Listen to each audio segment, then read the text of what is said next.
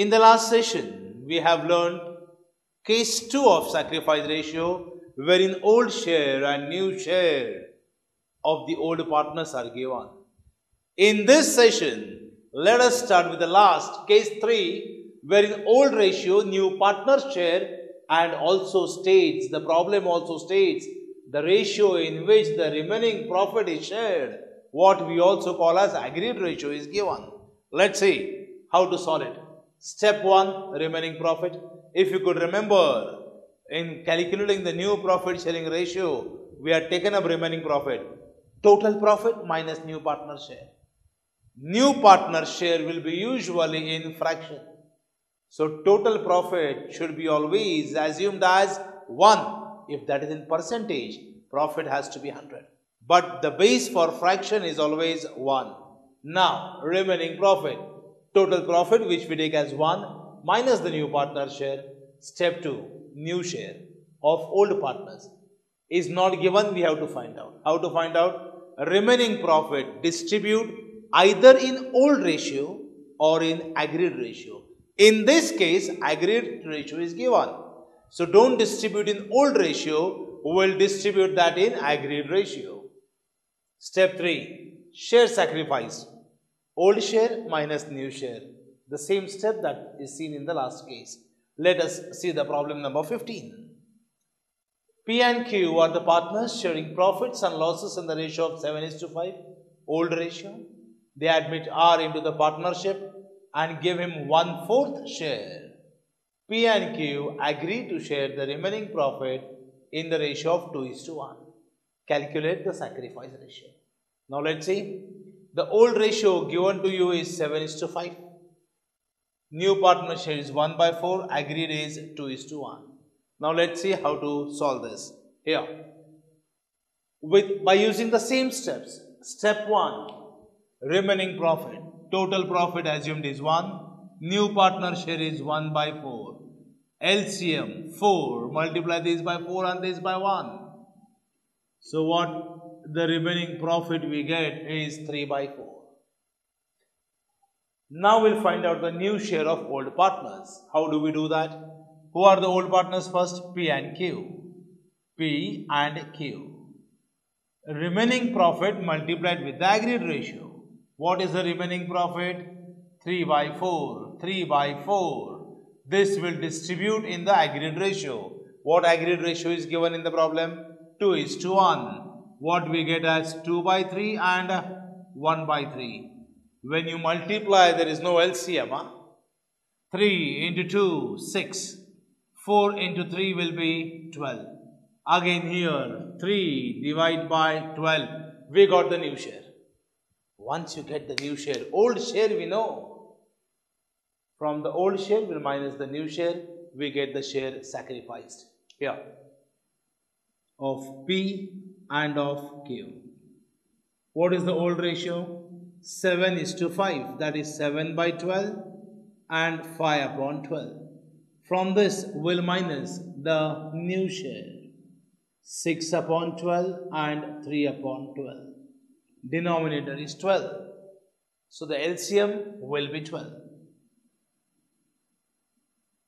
So 7 minus 6, what we get is 1/12. Here again the LCM is 12. 5 minus 3, what we get is 2/12. Once you get the share sacrifice, we'll put that in the ratio. That is sacrifice ratio of old partners P and Q. How much P has sacrificed? 1/12. How much Q has sacrificed? 2/12. No need of LCM as the denominator is same. So what ratio we get is 1:2. This is how we solve case 3. So let us take up problem number 16. A and B are partners sharing profits and losses in the ratio of 2:1. Old ratio 2:1. They admit C into the partnership and give him 1/6 share. That's going to be the new partner share. A and B agreed to share the remaining profits in the ratio of 3:2. Agreed ratio is also given. Again, the same step 1, step 2 and step 3. Let us see how to do that. First remaining profit, 1 minus the share of new partner. 1 by 6, LCM 6. Multiply this by 6 and this by 1. What we get is 6 minus 1. Nothing but remaining profit is 5 by 6. That remaining profit will distribute among the old partners in their agreed ratio. So that's going to be for A and B. The remaining profit 5 upon 6. This 5 upon 6 we distribute. What is the agreed ratio? 3:2. That is going to be 3 upon 5, the total of ratio 2 upon 5. Multiplication 5 into 3, 15. 6 into 5, 30. 5 2's is 10 and 6 5's is 30. We got the new share. Now share sacrificed. Old share minus new share. Old share is nothing but the old ratio. What is the old ratio? 2:1. Let us subtract that. For A and B, old ratio 2:1. That is nothing but 2 by 3 and 1 by 3. From this will minus the new share that we have calculated. That is going to be 15 divided by 30 and 10 divided by 30. 3 and 30, very simple. LCM is 30. 30 divided by 3, multiply this by 10 and this by 1. So what we get is 20 minus 15. We can simplify this and take, or else keep it as it is. That's going to be 5 divided by 30. Again, LCM here is 30. Divide by 3, 10. Divide by 31. So what we get is 10 minus 10. Nothing but 0 divided by 30. What does this suggest you? 0 divided by 30 means B has not sacrificed anything towards the new partner.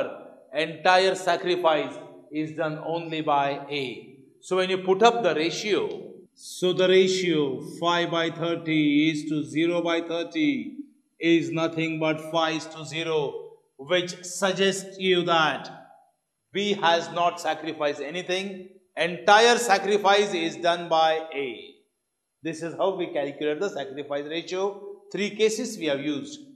Now, from examination point of view, when you talk about these ratios, we get these ratios for 5 marks.